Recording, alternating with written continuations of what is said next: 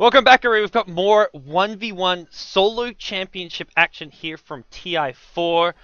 I'm God, joining me is Merlini, and we have got S4 versus Iceiceice, the reigning champion from the 1v1 championship, playing over on the Dire side. He's on Team Havost, apparently.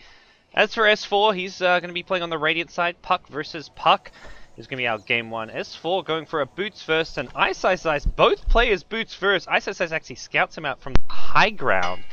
Some very unconventional meta coming out. Iceiceice is, I would say, going courier hunting right now, because he is trying to figure out exactly what's going on. They actually find each other here. Iceiceice is going to start right-clicking away. Phase shift level 1.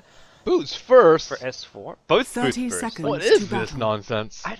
I don't know. Iceiceice, he is really cheeky, though. I remember the Axe vs. Axe matchup. He creep skipped at level 1 in between he's T1 going and T2. to draw the aggro around. Is that what the plan is? I'm not exactly sure what his plan is. It won't really matter that much because neither of them had an advantage when it comes to CS. Like, no one has a no talisman, so if they're both trying to CS under the tower, it's going to be the same thing.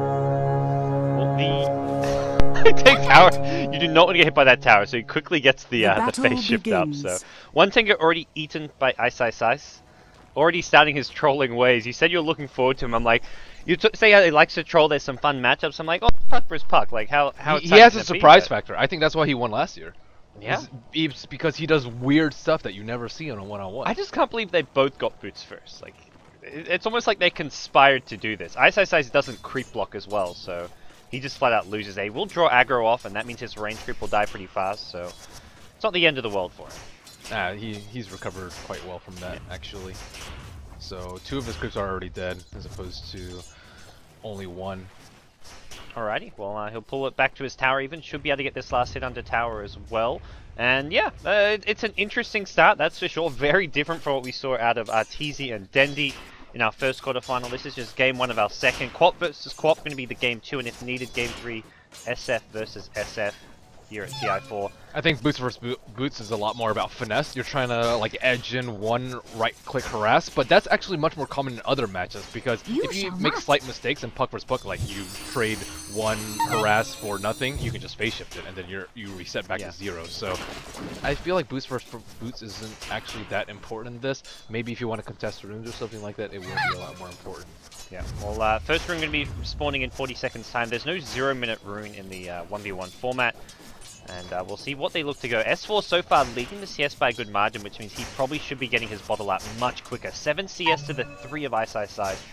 This is a big lead for the Alliance Swedish solo mid player. S4 isn't very aggressive though. As you can see, he's almost always on his hill. So if Iceiceice wants to attack him, he's going to have to attack through the phase shift and uphill, which is just a losing proposition. He's going null talisman instead of the bottle. He's sitting on full HP and full mana, so I guess you look at that and say, well, what's he getting bottle for? Doesn't need the regen just yet. Maybe to bottle up a rune. Yeah, if you store up a rune, you can almost guarantee yourself the next rune with it.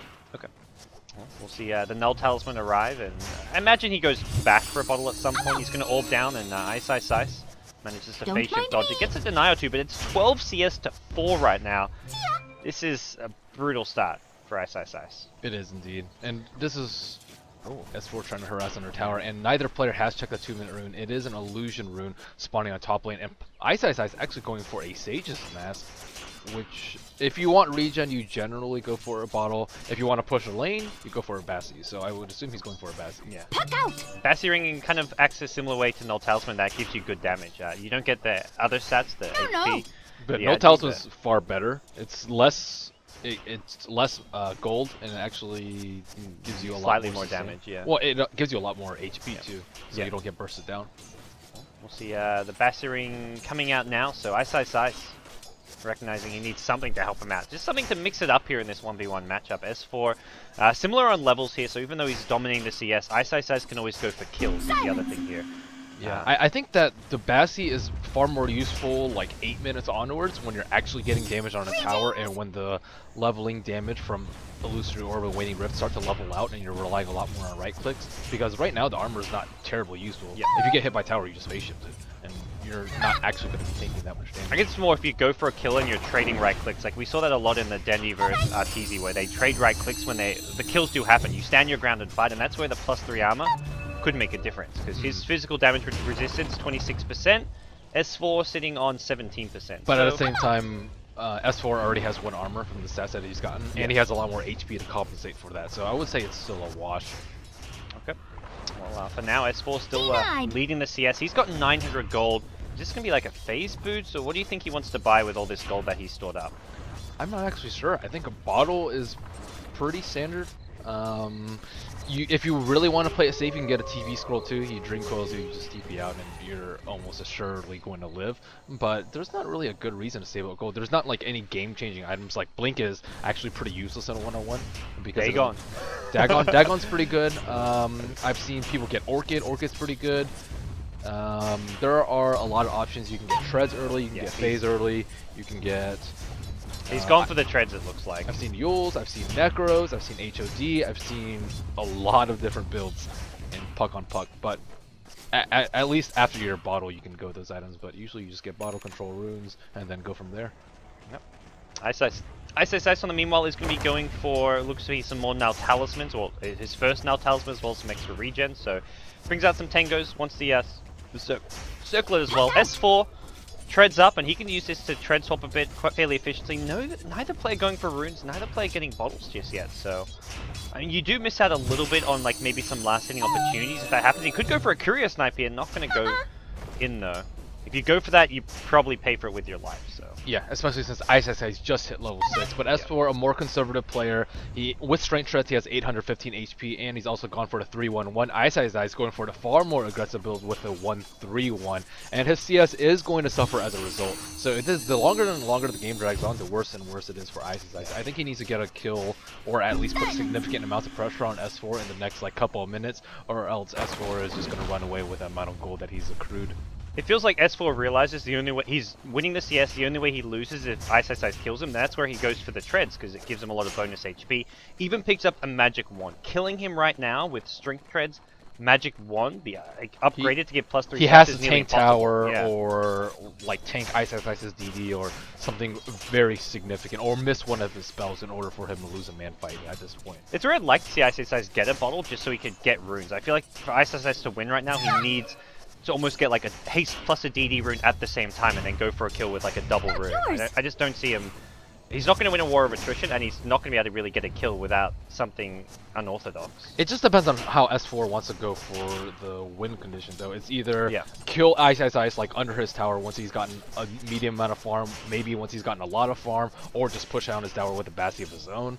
I've seen players get mech and try and push down the towers.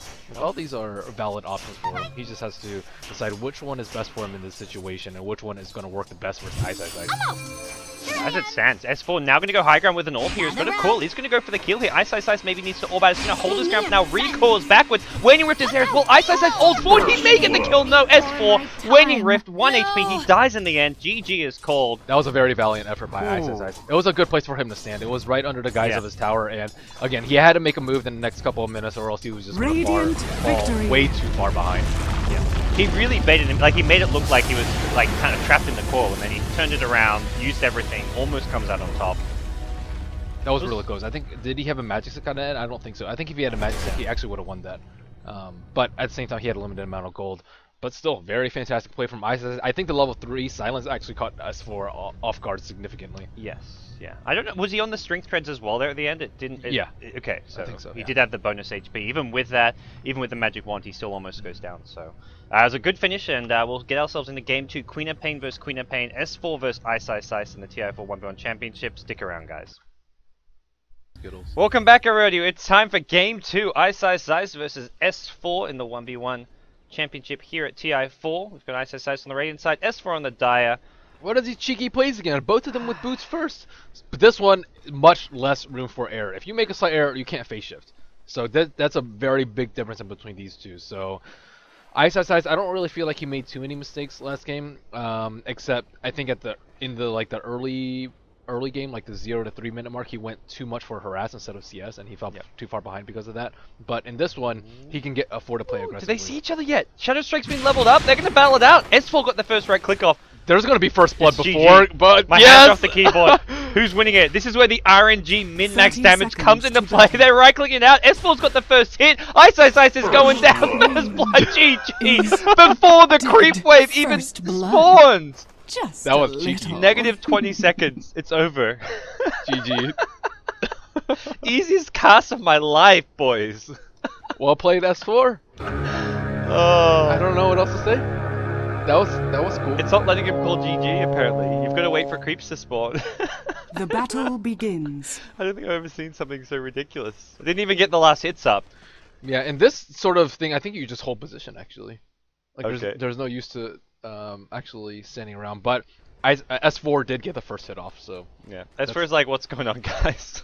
Yeah. Isn't this over? But that does it. So S4 knocks out Iceiceice, the returning champion. Didn't get a chance to get to the SF versus SF. Didn't get a chance to throw any coal at his opponents today. But that does it. What's coming up next? We had... FY versus Resolution. Okay, FY versus Resolution, and then our final match is going to be... Moshi Ferrari. Moshi Ferrari, that's a big one. Those are two big names. S4 is confused. He's like, do I gotta play this? Like, what's the deal here? I'm not sure. Iceiceice is just chilling in Fountain. Yeah, I'm not too sure either. I think calling GG before creeps even spawned is like something which like Valve don't have in the game. I do not know at all. But guys, it wasn't exactly a very long game. It wasn't very drawn out. We can just call it. It's not. Yeah. Yeah.